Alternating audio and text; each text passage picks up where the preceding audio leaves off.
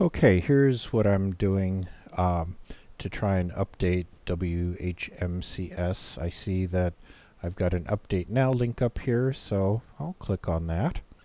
And I've got to confirm the password, so let me go ahead and do that and push past that.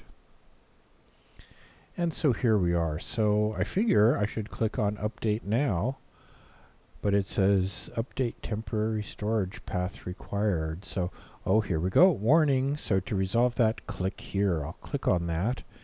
And that is what I get. An error occurred while communicating with the server. Please try again. So, well, let me see if I can configure the update settings. And here we go. An error occurred while communicating with the server. Please try again. And let's go for a check now. That's probably a total waste of time. A new update is available. Let's try updating. And an error occurred while communicating with the server.